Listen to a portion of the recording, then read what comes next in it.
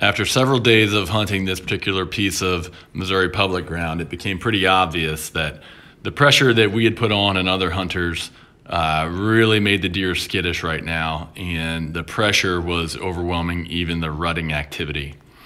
So I kind of took a step back and I thought, where would a big buck go? And I had some ideas on some areas that had not been pressured. And so I worked my way in that morning, and in the dark, I actually jumped a large solo deer, and I suspected that it was a big buck hiding in that area. So I set up about 50 yards from that, and sure enough, 3 hours later at 9:30, he came back.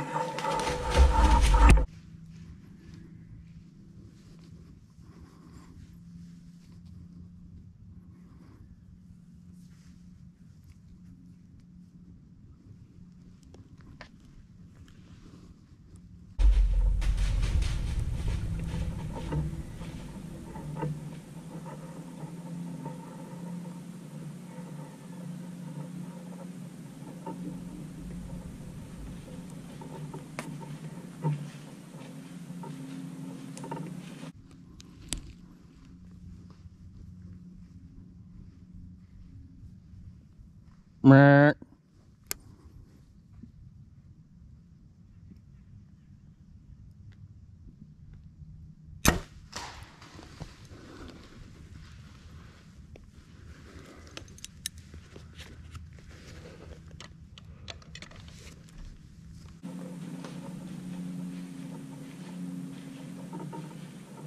Meh.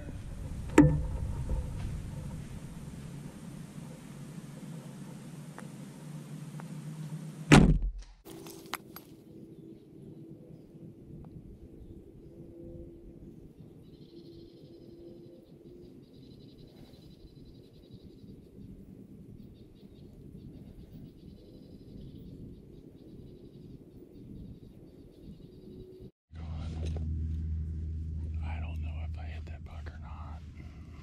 He's a stud, though.